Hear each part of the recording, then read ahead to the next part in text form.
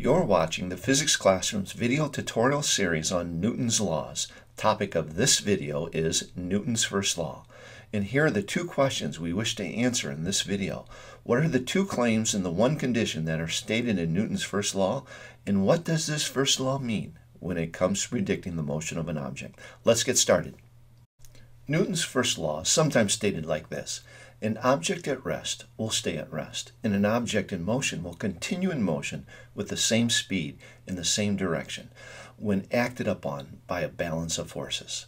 That's the first law in words. Now, if we look at it a little bit more carefully, we'll notice that there's two claims being made. First of all, there's a claim being made for stationary objects, and that claim is that stationary objects will stay put. And then second, there's a claim made for moving objects. Moving objects will continue moving just as they are moving in the same direction with the same speed. These two claims are true provided that this condition exists, provided that the individual forces that act upon the object are balanced. Then we can believe in these two claims. This is a common classroom activity. It's called a water relay race. What you do is you fill a pan filled to the rim with water, and you have students race around an oval track, paying attention to where they lose the water. You could probably do it yourself if you wanted to. You pause the video, get a pan full of water, go outside, make yourself an oval track and race around it with a pan of water. Make sure you do it far from traffic and down power lines and angry pit bulls, and you'll be okay. Come back in and we'll talk about what happened. Here's what you notice would happen. You would notice the water falls out at the start line, at the finish line, and at the turns. That's what you observe. Time after time, every student observes one of these things. That's where the water spills over the rim of the container. Why does this happen? Well, the water spills over the rim of the container whenever you try to accelerate the water, whenever you try to change its state of motion or its velocity. It does it upon starting at the start line. The water wants to stay right there at the start line as you speed up the pan. It does it at the finish line when you try to bring the pan to a stop. The water tends to keep going, spills over the front rim of the pan. And it does it on the turns when you try to change the direction of the water.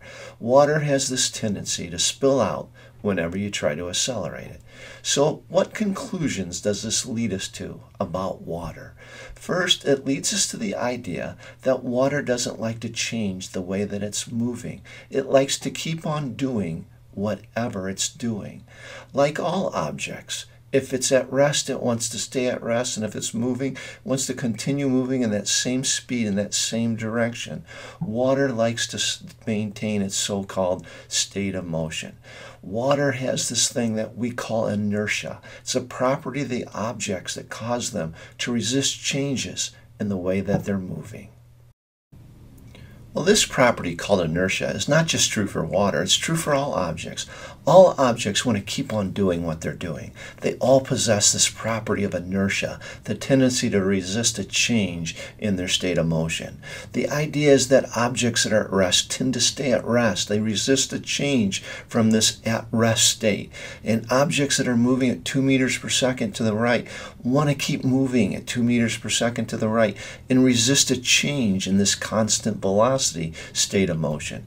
When all the individual forces that act upon an object are balanced, objects keep on doing what they're doing.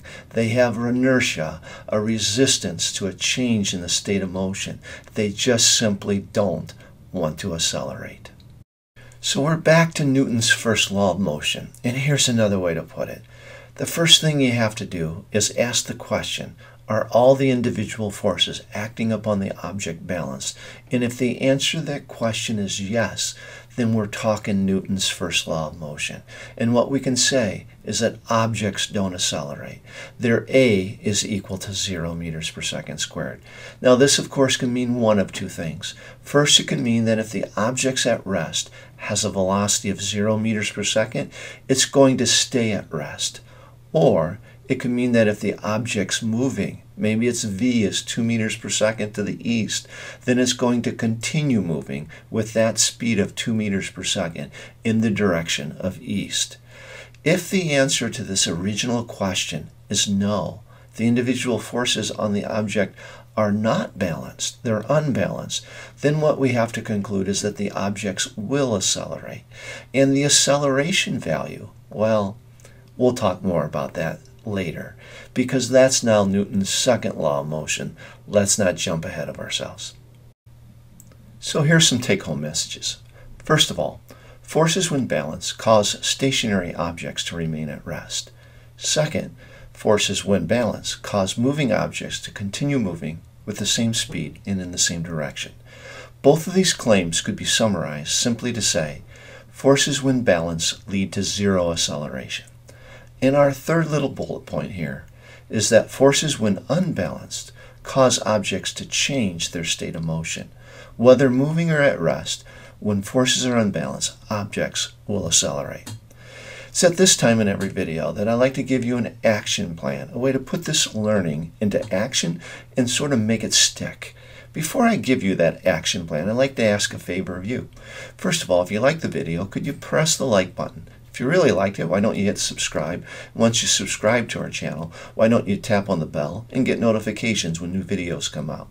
And then finally, there's a place to leave a question or comment down below. Feel free to do so. We love to hear from you. Now for the action plan. First, at our website, we have a section called Concept Builders, and students love concept builders. Here's 3 great ones you can try to make this learning stick. We have links to them in the description section. Why don't you tap the link and check out the concept builders? Second, if you're a Minds on Physics user, why don't you use app number 2? On it, you'll find 3 modules, and the first one's called Newton's Laws of Motion. And in there, you'll find missions NL1 through NL3. That's 3 different missions. Has great practice with Newton's first law of motion, balanced and unbalanced forces. Now here's something fun you can try. At our website, we have a series of interactive simulations. One of them is called Racetrack. You have to use a force to guide a car around a racetrack, an oval racetrack. Watch the turns. You can do it. Give it a try. It's a lot of fun.